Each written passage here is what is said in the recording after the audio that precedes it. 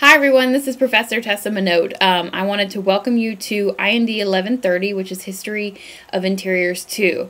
I hope that you're all off to a great start for this part of the semester with the B session. Some of you I have already got in my History 1 course, so welcome back. I look forward to having you again for the rest of the semester.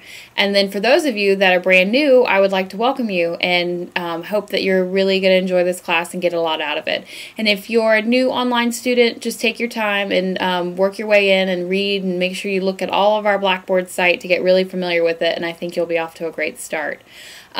This semester you'll be using the same textbook from History 1 if you've already taken that, which is History of Interiors by Judy Ireland. It's a nice big book. It's purple. And so make sure that's the book you have. So if you've already got it, you don't have to rebuy it. And if you're taking History 2 and have not yet taken History 1, don't get rid of it because you'll use it again. This class, it's a lot because you have a lot of reading, but I think it's very enjoyable. And one thing I want to talk to you about real quick is time management. This is an online class, and you need to treat it like you have time. You need to schedule time for what we would call lecture, and then you need to schedule time for homework and quizzes.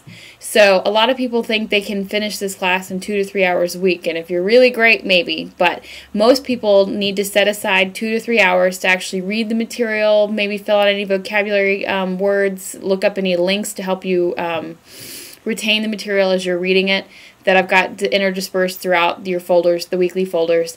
Then you need to set aside time to actually work on your homework and your quizzes for the week and your discussion boards. So I really encourage you to set up a weekly calendar or a monthly calendar even, and you need to actually schedule in time and say this is blocked off for lecture and learning, and then this is blocked off for homework. And make sure you don't schedule anybody else for family, friends that they know that you consider it a work. And if you have a job, it can be tedious, I know, because you're trying to balance everything, and if you have kids, but it's really important that if you have time management and overall, you'll be happier and your family and everything else be happier and your grades won't suffer.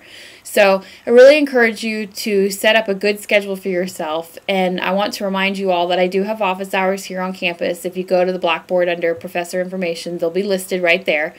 You can always reach me by email. I try to be very quick about responding, except maybe on the weekends. I do have my family as well, so I do try to respond, but if you email me Friday night, it might not come back till Saturday or Sunday, so just be aware of that.